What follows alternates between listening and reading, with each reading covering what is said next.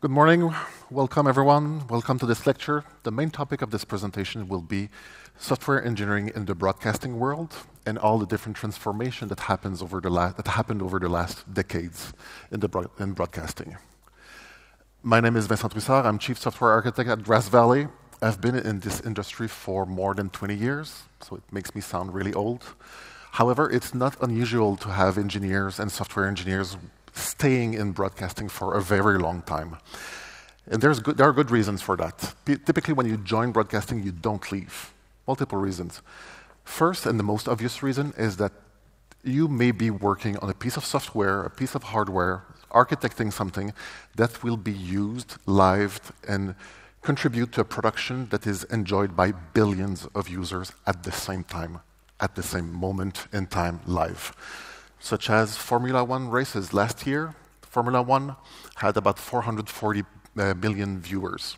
Olympics, billions of viewers. Same thing for Mondial, football, and so on. So it's very challenging, and you have to be ready for the pressure, of course, but it's also a jolt of adrenaline every time you know that your software has been used on air live and create content that is enjoyed by billions of users. So as software engineer, we know that our code needs to be stable, it needs to be performant, it needs to be secure, it needs to be scalable, have high throughput. But in broadcasting, just take these 5 or 6 key values and multiply that by a factor of 10, by an order of magnitude. The show must go on. The software must be extremely reliable. Your software is used to broadcast an F1 race, it crashes.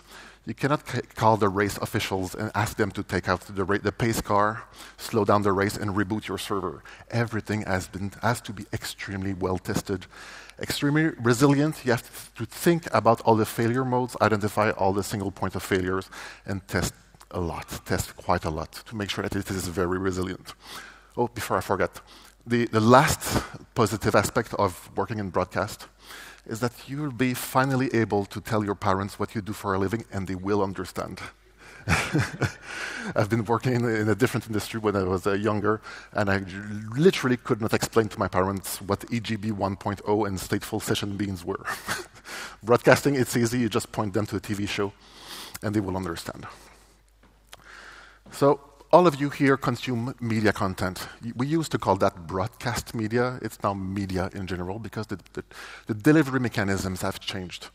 In the past, you were watching televisions, you were watching tube television with antennas, or maybe a satellite dish or a satellite feed, or potentially now HTTP streaming or web streaming using Netflix, Disney Plus, or YouTube.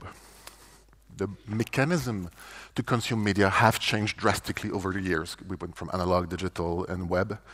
However, content still needs to be produced.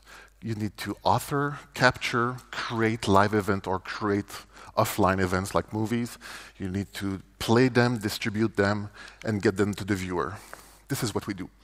At Grass Valley, we create these tools enabling the broadcasters and the media brands. We call them media brands now, not even broadcasters, because they may not even broadcast anything. They may just deliver over the web. So the media brands that you know, I won't name them, but pretty much 80% or 90% of all the media brands use Grass Valley equipment to create content that you enjoy. Last point. I needed to apologize to all of you. We are partly responsible for the destruction of planet Alderaan in Star Wars in the first movie. I'll cover that a bit later. So what's the agenda for this presentation? I'm going to give you a very high-level overview of broadcasting concepts. What are the tools that we create? What are the tools that you need to create a program, a television program, or a live event? A very, very brief overview of broadcasting, just a couple slides. We at Grass Valley are building a cloud-first broadcasting solution. It comes with lots of challenges, so I'll cover that also. And if we have time, a couple customer use cases and a Q&A session. I'm going to run a very short video, just 1 minute. Please have a look at the images. If you look at tools, different panels, equipment, if you see things that are specific to broadcast, don't worry, I'm going to cover them after this presentation and tell you actually what you saw in this presentation.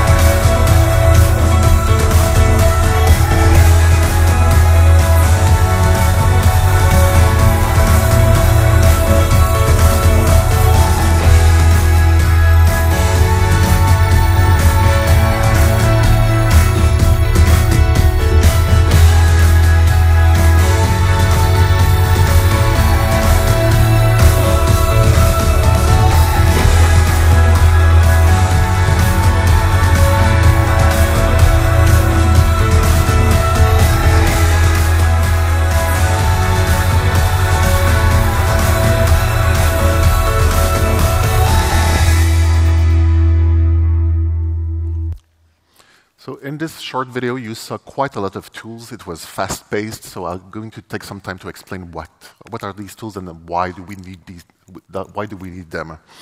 The first one on the right is called a production switcher. I guess many of you know how to create movies, maybe in Final Cut Pro or Adobe Premiere or even iMovie. These are called non-linear editor. You're creating your content, you're creating your movie using offline media that is available, non-real-time media that is available on tapes, on files. You have your clips, your logo, your animations, and you have time to create your output, your composition, or your clips. In the live world, none of that works. So you need a tool, you need a console, something that is extremely quick to use, allowing you to create your content as it happens. So it achieves the same goal. You are editing and creating content, but in the context of a live production. So this looks scary, lots of buttons, and these consoles can be very small or huge, and they can deal with dozens, if not hundreds, of video signal, up to Ultra HD or 4K. So just think about it. You have 100 signals coming in. Each of them are running at 12 gigabits per second.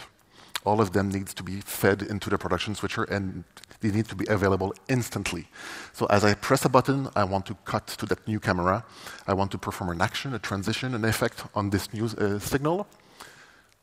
100 times 12 gigabits, all coming into the same piece of hardware or software, needs to be processed, monitored, and available for quick action instantly.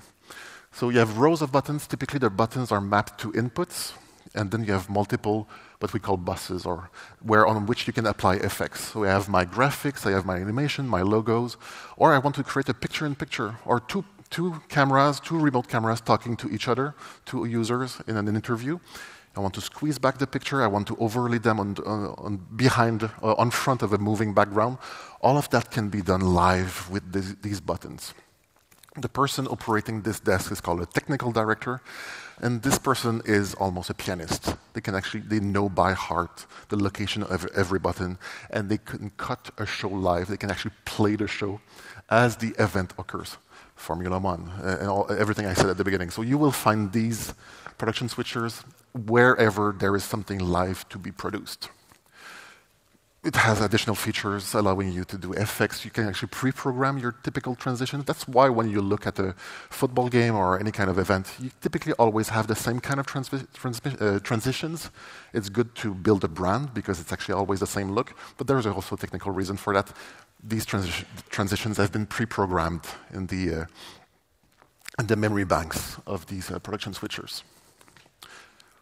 This is mission critical. If it goes down, there is no more show, no more event. There's not much that can be done without it. So if this crashes, you fall back to some pre-recorded feeds or just a couple signals, and you manually switch them until this reboots. So please don't crash. This must never crash. On the right, you have a replay panel, typically part of a replay workstation. Replay is, as it says, something that works closely to the production switcher. You are looking at video signals, action shots, like football. I'm from Canada, so it's all we use for hockey, so I'll talk about hockey.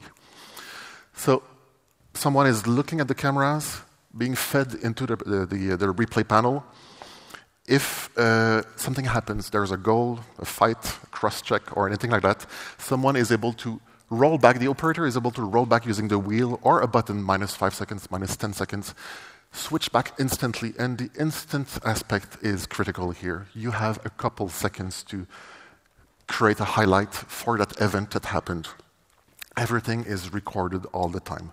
So we record all the cameras, write them to SSDs, using a format that is easy to encode, easy to decode, will not overwhelm the SSDs or the storage system, and needs to be available in real time. Yeah, doing it for a single video stream, I guess there are many of you here who should be able to do that.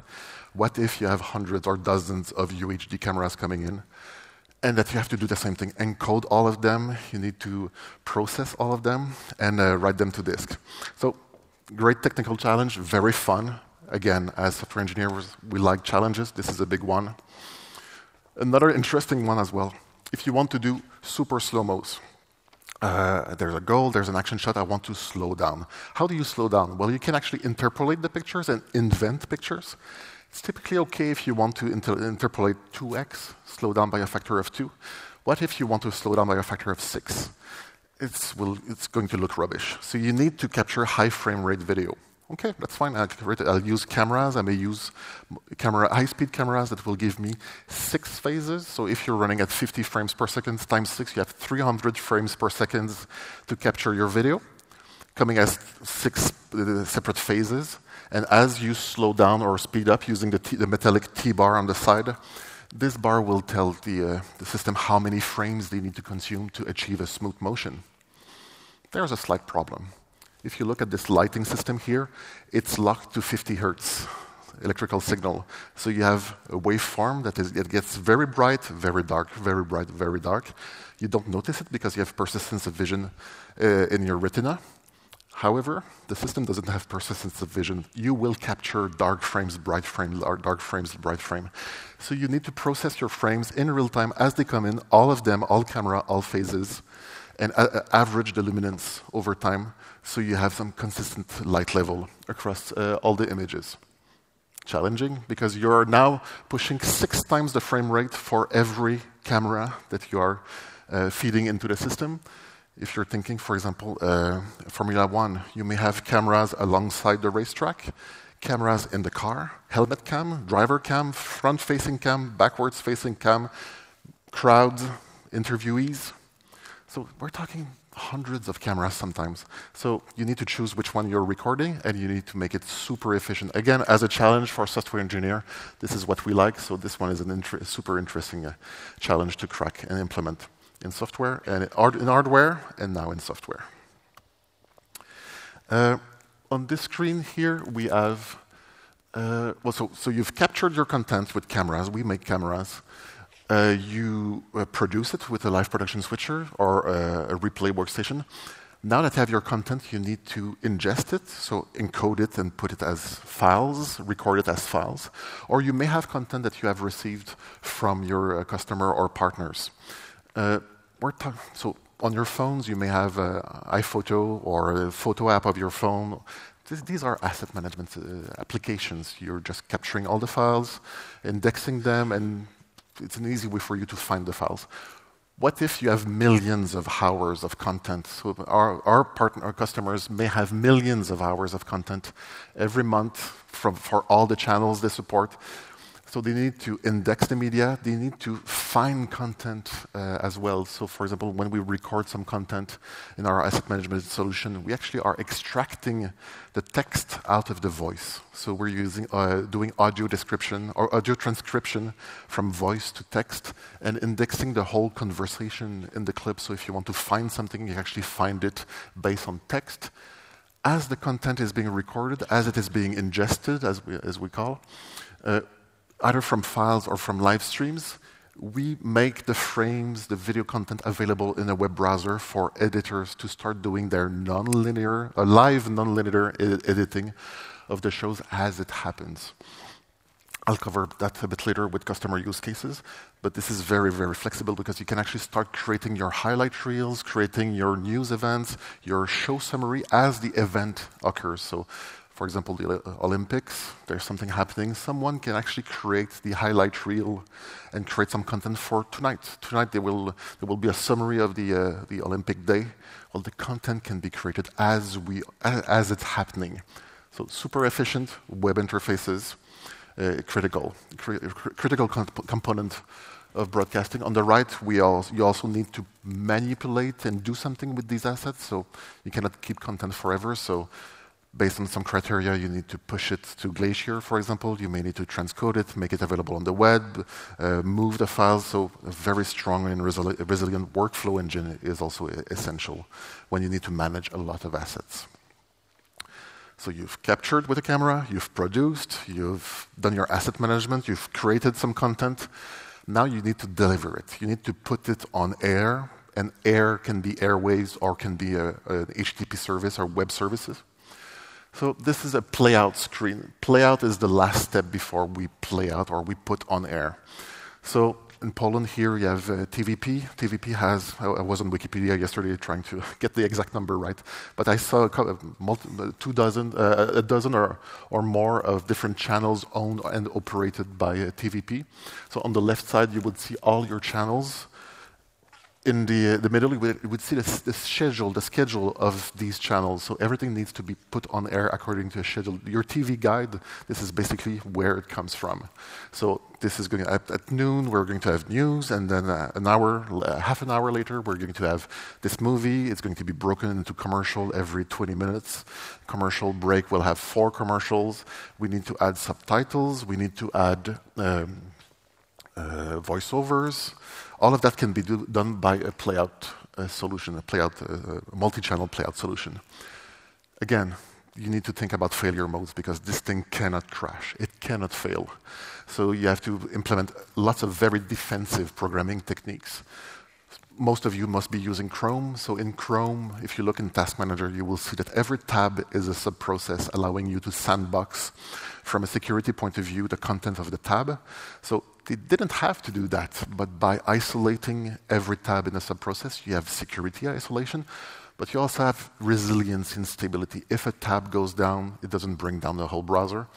We use similar techniques. So by building microservices, making sure that we actually extract the risky bit. For example, we receive a file from a customer, an MP4 file, a MOV file, or an MXF file that we use in broadcasting. We typically don't trust the file, don't trust anything. So we run the decoding process, the demultiplexing process, the demultiplexing decoding process in sub-processes. If something dies, well, that clip goes down, but at least the solution stays up. So everything we need to think about sandboxing, isolation, to make sure that we don't have these crashes on air. Yeah, and typically doing one channel is easy. If you do hundreds of channels all the time at once on air, this is where the complexity happens. And all of that needs to be user interactive as well. If there is an explosion somewhere, an issue with the president somewhere, a news flash, and you need to interrupt the schedule, you need to be able to pause everything, go to a live event, and come back maybe where the show should have been, so you hold the sequence, or you just join in progress. So we missed everything because there was a new flash, and we joined in progress where we should have been. In the list here, you have what we call primary events. So these would be files or live events, so file assets that we put on air, a movie, a commercial, or a live event. Typically, for example, the news show coming from a newsroom. So the news is actually delivered as a live stream into the playout solution. And then you have your secondary assets, which would be commercials, you would be triggers. You may actually insert triggers in the system to let your players, like Netflix, not Netflix, but maybe YouTube, let them know that they are entitled to insert commercial at specific points. So commercial management, availability zone. So in this time, I'm allowed to insert commercial. In this other time, I'm not allowed to insert commercials. So all of that can be driven by playout. So subtitle, transcription, voiceovers, everything is driven as a secondary events in playout. Again, going back to the 5 attributes that I had at the beginning, security, resiliency, I covered that. Scalability, you want to do this operation, only one channel on a server, typically a dual Xeon server. It gets very expensive per hour. So we want to run 8 channels in parallel on a server and make sure that channel 1 doesn't have an impact on channel 2. You have proper isolation, protection between your channels. So efficiency of code is critical to make sure that it makes financial sense for the customer. On the left, so in the previous video, you saw these vans. At Grass Valley, we don't manufacture, we don't sell OB vans, but we sell all the tools and the equipment that goes inside the van. So these vans are actually quite amazing. They go to the venue or the event. So if there's an Olympics, a concert, they actually roll in the parking lot, connect the electricity to get some power, and expand. So if you go on YouTube and search for OB van tour, I see some videos. It's pretty amazing. It expands and it's a complete production studio on wheels. So encoders, streaming box to stream to the cloud, production switchers, replay panels, control system, all of that is available in these trucks. From a software engineering point of view, the main challenge here is power efficiency. The amount of electricity that you're allowed to use in these servers is actually quite limited. There's a power budget. If you're in a server room, you typically think less about that. But in these vans, it's actually critical to think about the power budget. So in some cases, using FPGA-based modules may make more sense than using a big server with dual NVIDIA RTX 4080 Ti, which consume 1 terawatt hour per card. So you have to be careful about your power consumption. You have to make sure that your code is extremely efficient so you don't go overboard with power consumption. On the right, you have a multi-viewer. You may have seen that previously. So multi-viewer does what it says in its name. You actually see multiple inputs. Yeah, that's easy. You can do that on your PC. What if I ask you to create a multi-viewer that is displaying 96 or 64 UHD streams, so 12 gigabits per stream coming over IP, or potentially compressed that you have to decompress. Move all the pictures over PCI Express. 96 times 12 gig may not go well over PCI Express. If you need to capture it from the network, then actually get it from the network and then you send it back to the GPU. That's quite a lot. So you may have to think, well, maybe I should pre-scale the picture and before I push it to the GPU. Yes, but now you're pre-scaling on the CPU and you're keeping your CPU very busy. So you have to be smart about where you do your optimization, where you do the smart stuff. There may be ways to pre-scale whilst the picture is already in cache, and then you just do a bit of scaling, and then you finish the scaling in the GPU. You may scale based on the intent, not based on the size of the picture. There are lots of tricks you can do. But again, lots of CUDA optimization, lots of GPU optimization. You have to think about every kind of bottlenecks you can have. PCI Express, memory bandwidth, even the order of the DIMMs on a server. It's actually quite important to fill all the DIMMs in a Xeon server or every other DIMM because you'll get non-deterministic latencies. And again, latency is super important in broadcast. So the technical director will be looking at a multi-viewer. And whenever he takes a decision, the decision should be made on what he sees. So if the image is late by a second, then the decision that the technical director is doing is wrong. You may actually get the wrong action, the wrong sequence. So this needs to be low latency and scalable. Again, as geeks, as software engineers, we love that. We love these challenges. So finally, when you have all these components in your system, you need to orchestrate everything. You need to control. You need to configure everything. You need to move your flows around. If you have thousands of flows coming in, thousands of streams coming in, dozens of streams going out, you have to make sure that your signal flow is correct. All the configuration of every device is correct as well. So we also have solutions. We need a solution, and we have one, of course, to orchestrate all the devices in a broadcast facility. So I promised I would cover that. So again, we're sorry. For some reason, I don't have any sound. Commence primary ignition.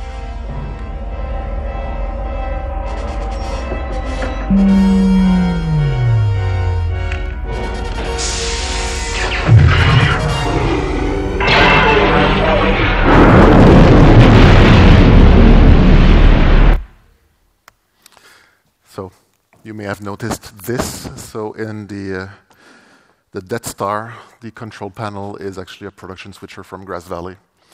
So in 1976, so maybe a year before the first movie came out in 1977, George Lucas was looking for something that looks, not alien, but that looks very fancy, very high-tech. So he went to his local TV station in Los Angeles and asked them permission to shoot their production consoles and get some nice angles, some fancy lighting effects, so it actually looks like something that would live in the Death Star. So we're sorry. So I'm going to go very rapidly on a short history of broadcasting. It won't be thorough. It's going to just explain why we have the hard things we have to do. It's actually rooted in decisions that were taken almost 100 years ago now. So I won't go into the mechanical television. So if you're curious, Google that. Many mechanical televisions with spinning discs. It's amazing. It had a resolution of 5 pixels by 5 pixels. So you need to use your imagination to get some pictures out of that. So of course it didn't work. What really worked is electronic television. So moving an electron beam left, right, top to bottom using magnetic coils to move the beam. We're still stuck with that. So this was at the heart of the analog television, so analog distribution, analog televisions. So what you see to the right is called an interlacing artifacts. Why do we see that? In 1920, 1930, we were unable, I wasn't there, they were unable to display a full 60 frames per second or a full 50 frames per second over the airwaves. There was not enough bandwidth to carry a full 60 image per second in SD resolution, standard resolution. Why do we want 50 frames per second? Why do we want 60 frames per second? If you go below that threshold, the image on a tube on a CRT starts flickering. If you want to see flickering images, go on the second floor here in the arcade museum and just look at the screens. They just flicker all the time. So to prevent headaches and make sure that people actually want to watch this thing, we have to display something at higher frame rates, 50 hertz, 60 hertz. Why 50? It's actually locked to the electrical system again. In Europe, why 60 in North America? Well, our power grid is running at 60 hertz. So electron beam draws every other line. So line 1, 3, 5, 7 goes to the bottom, get the electrical signal phase kick to go back up, and renders the second half image. So instead of rendering full images, we're rendering half images to give the illusion of motion. Actually, because there is motion between these fields, it's called a field. So full frame is a frame, fields are half images that are displayed sequentially. It's a bit of a shame because all our screens today, and for the last 10 years, 15 years, they're all progressive. They're all perfectly able to display these nice full frames. We have these projectors, your phone, your tablet, your laptop, your screen. Everything is progressive.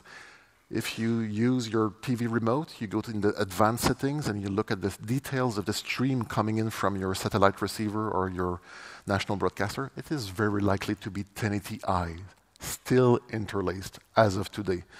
Historical artifact, we're still broadcasting in that format because it's difficult to change the full transmission chain. So if you end up with images that look like this, well, you need to do something about it. You need to convert from high field rate to high frame rate. You need to invent pixels. So you have a field, every other line is black. You don't see it on a TV because, again, you have persistence of vision and your brain is able to remember what was displayed in the last line.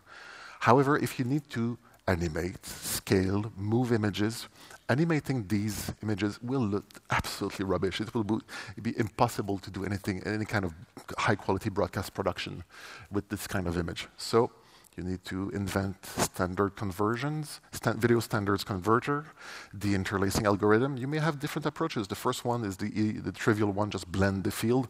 Well, this is what you get. So maybe I can actually measure motion vectors in my image, my previous image. So my pixel or my block was here, and I think it was there, and it moved there. So based on the motion vector, you can take a decision. You know what? I'll invent a pixel here because I think this is the vector of my pixel. Works great most of the time. What about a reveal? So I have someone standing here, there's a car that goes in front and leaves. So my pixels, my personal pixels, were not on screen when the car was there, and then suddenly within a frame, I'm here. So how do you invent anything?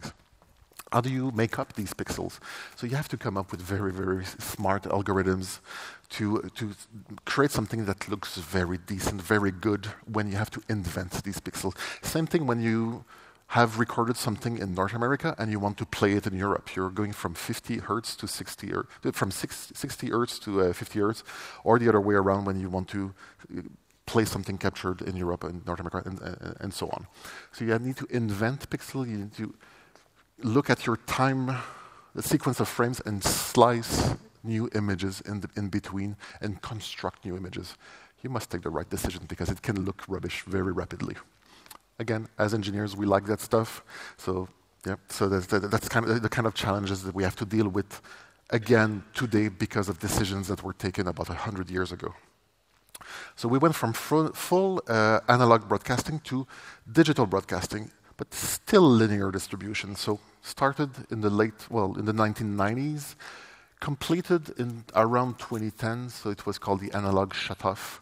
So this broadcasting an analog signal over the airwaves that actually takes a lot of spectrum. So there was pressure to actually move everything to digital. Why? To stuff more channels inside the same spectrum, but also increase resolution, add new fancy features such as multi-channel audio. So the digitalization of broadcasting was something that took about 20 years, starting in the early 90s, finished in 2010.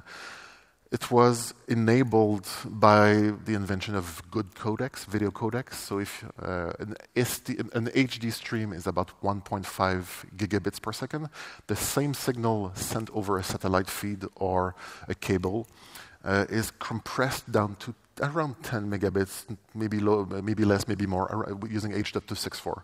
So we have good codecs. We keep improving the codecs every other year. So the codecs improve. We're able to extract more redundancy from the images as the years go by. Same thing with audio. Started with mono audio on the black and white TV, stereo, multi-channel. Interestingly, it's still a push model. We're still delivering content out of the playout channel. We're still pushing it over an antenna now, antennas or cables. So in North America, we have ATSC, we have cable lab standards. In Europe, you have DVB-T, so terrestrial, the airwaves, or S, satellites. It's still something that we author once, we transmit from one source, and is consumed by multiple receivers. It worked really well. It still works really well.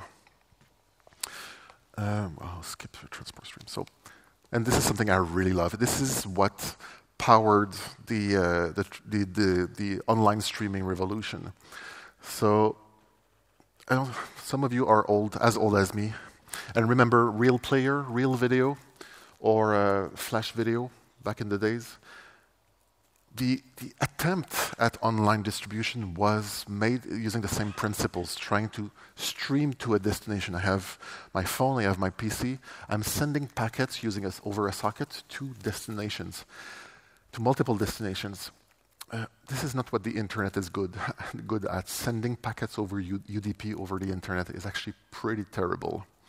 So of course it didn't work. There were a few high-profile failures, like a U2 concert that was supposed to be accessible for the whole planet, and I think 5% were able to to watch it. And I love when this happens. The industry just took a pause, looked at the problem, and flipped everything around. And from a software architecture point of view, this is amazing. We've been doing it right for airwaves distribution, for the internet. Let's flip it completely around. So instead of sending you video over a socket and sending you small video packets, what we're going to do is we're going to treat everything as small files. So I'm recording content, like 5-second segment, 10-second segments of video, and I'm putting these fragments, these chunks, on an HTTP folder, a folder accessible through HTTP, and I'm writing every 5 seconds or every 10 seconds a small manifest, a small JSON, XML, or text document on the site describing the relationship of these blocks. That's it. Or there's nothing else. This is what HTTP streaming is all about. And it's beautiful in its simplicity, and it leverages what the internet is good at. So the internet has amazing CDN content distribution networks, Akamai, Amazon.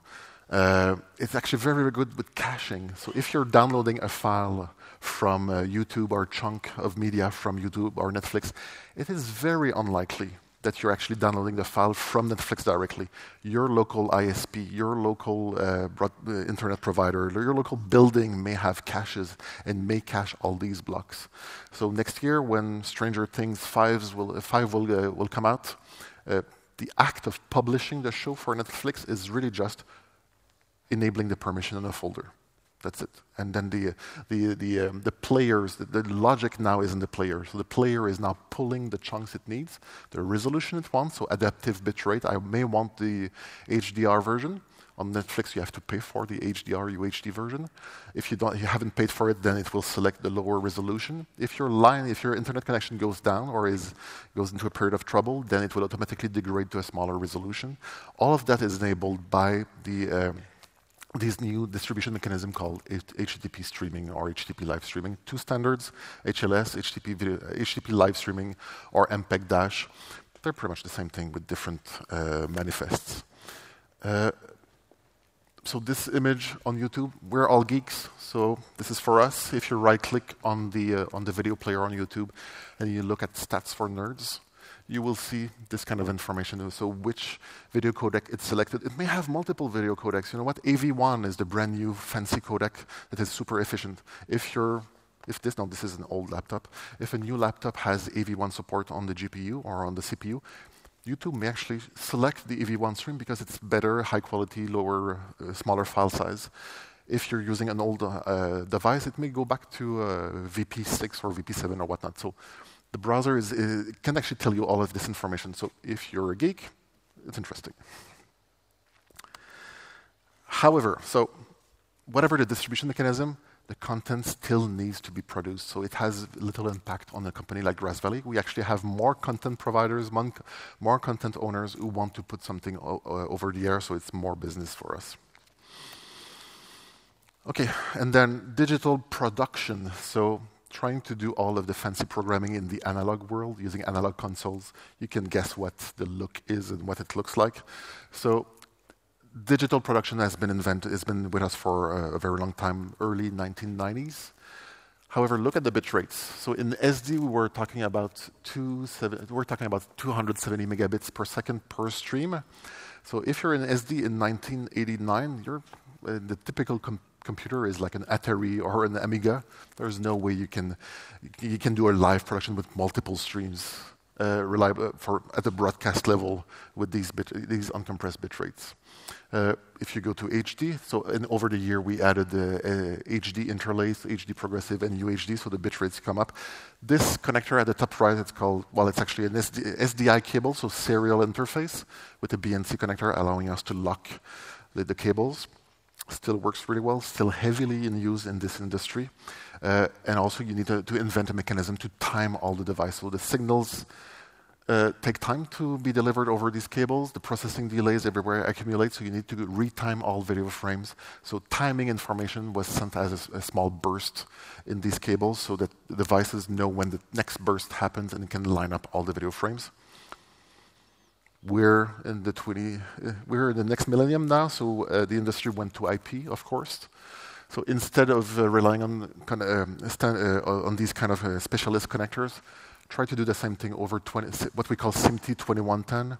It's a video standard that mandates the use of RTP to transport uncompressed video at very, very high frame rate with very specific packet pacing.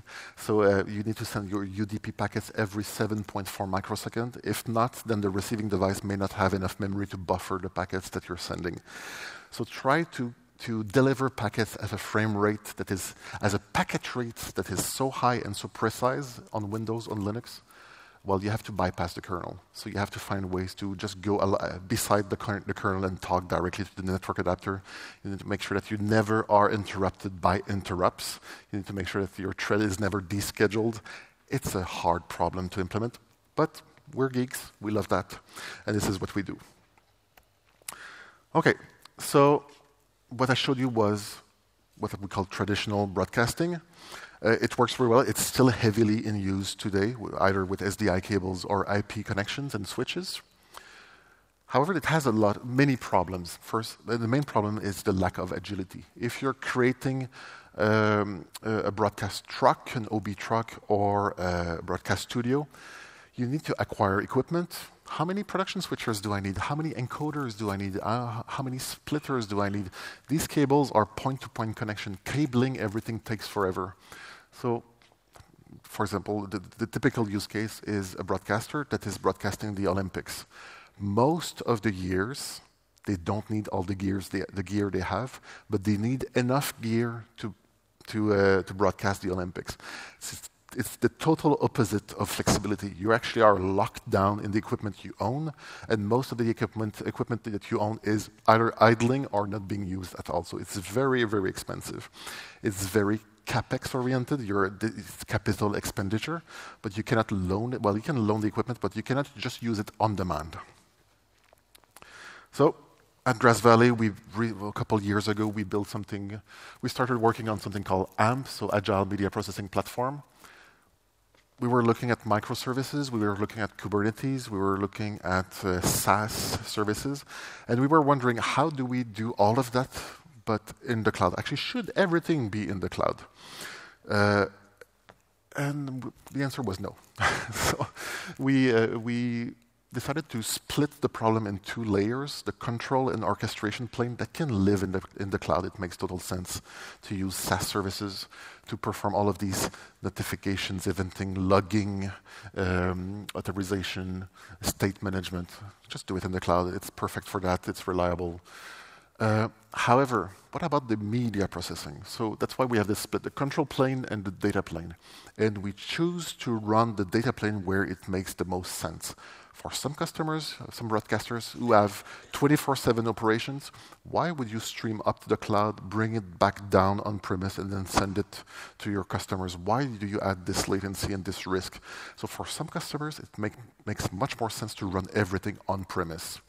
For other customers, it makes a lot of sense to run in the cloud instead because they don't have a lot of equipment. They may not even have a facility. They may be a virtual broadcaster who do not even own an office. So this flexibility is something that AMP will provide. Of course, it opens up lots of interesting problems. So how do you stream video to the operator if the operator is across the world? How do you make sure that the video you stream doesn't have a second of latency? A second of latency for us is way too much. We're talking about frames of latency across long distances. We've tried to bend the speed of light and go faster than light. We failed. So we have to live with the speed of light and the RTT, the round-trip times over the internet. So we used an edge computing model or a hybrid model. So the cloud actually can move down. So sometimes people call that fog computing, where the services can actually be brought down on-premise. So we can actually run our data plane anywhere, on-prem or in the cloud, any cloud provider as well. So typically, broadcast products are built as stacks, application stacks. They have their own state management, their own I/O, own pixel processing logic that is suitable for their own task. All stuck, of course, in a big monolith. I won't tell you what a monolith is. So how do we break that? How do we use good practices, good microservice practices? Well, we have to use them where it makes sense. For example, we want the services to be loosely coupled, of course, individually upgradable. That's a given for microservices. Bounded context. And the problem here is the scope, the knowledge scale in that stack. So we talk about full stack developers, front-end developers, back-end developers. If you can find a full stack developer, you're super happy. This is mega stack. This is beyond, well beyond full stack, because you have to do your I/O using potentially C++. You have to do your pixel processing in CUDA, so you have to know about GPUs. You may want to do pixel processing if you don't have a GPU or you want to accelerate some elements on the CPU. You may want to use SIMD instructions such as AVX on Intel or Neon on ARM. Backend services in .NET 6, Kubernetes, Redis, Mongo, React, Angular. So if you're the unicorn who knows all of that, please come talk to me because we have a hard time finding that kind of people. It's next to impossible to find someone who knows all of that.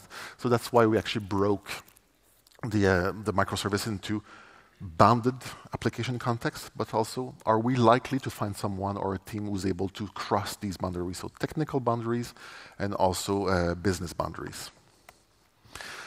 So if we broke down everything into smaller microservices, we can then assemble them and create more functionality for our customer. This customer wants to broadcast the Olympics. They need some effects processing. They need some encode, some decode. We just assemble the microservices, create a nice modular user interface that uses the microservice, and then they have something that they can run on the cloud, on-prem. So it's total flexibility. And we just rebuilt the whole suite of applications and products that we have at Grass Valley using this microservice approach. So I have 4 minutes left, so I'm going to go very rapidly over that. So AMP is real. It's used by very high-profile customers. So about 3 years ago, in March 2020, something happened. You all know what happened. So broadcasters were not allowed during the lockdown to send a technical director, broadcast engineers on site to do anything. It was total lockdown for everyone, including media. So it was very hard to produce anything. So there was a need for agility. There was a need to, there's a deep problem here. The show must go on. We need something on air. We were almost ready with AMP. We were version 1.0. So we started doing almost the day after the lockdown, live production shows using a technical director in his garage with his own landline, controlling a production switcher, looking at a multiviewer receiving WebRTC streams or a multiviewer streamed over WebRTC, so you could actually look at all the cameras. But these were virtual cameras where people commenting during the e-gaming season of FIFA, I don't remember the name, FIFA World Series e-gaming contest, were actually in their home with a green screen, recording themselves with a camera and feeding into this guy in the garage, and it worked. So this is the ultimate flexibility. If you can do that, you have the total flexibility. And this actually worked really, really well. Another use case, Discovery Eurosport, now owned by Warner Media, is using AMP every day for broadcasting, TV, sports, and we did the Olympics with AMP, asset management, playout, recording, all of the tools we use. So during the Olympics, 100,000 of hours, petabytes of content just for 3 weeks. So when I was talking about indexing and finding your assets, if you have to go through all the frames that you recorded to find the highlight you want, you're going to search for a very long time. So multiple channels, 200 feet. So broadcasters now, they have a lot of channels. It's not really just the 2 channels you see on air. They actually have different variation. It's the same channel with a different audience or different kind of branding, different kind of different languages. So they actually have lots and lots of channels they have to play at the same time. I went very rapidly over that, I'm sorry. So you have 2 minutes for a Q&A session. Any questions I could answer? Do we have any geeks here who have any questions?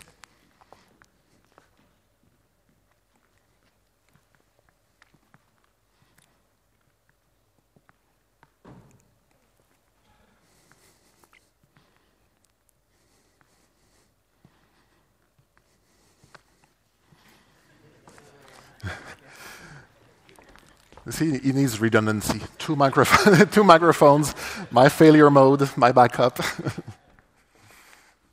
Well, just tell me your question, and I'll just repeat it. Right, so, great session. Thank you so much for this. Thank you. Really insightful. So one of the problems that I could understand really is moving away from a hardware controller to a control plane in the cloud. Yes. Hello. Okay, this is better. Yeah. So moving from the hardware-based controller, which requires frame level, precision Yes. when we are doing the broadcast, moving that to cloud. And of course, we know that internet is built to fail at times, right? Absolutely.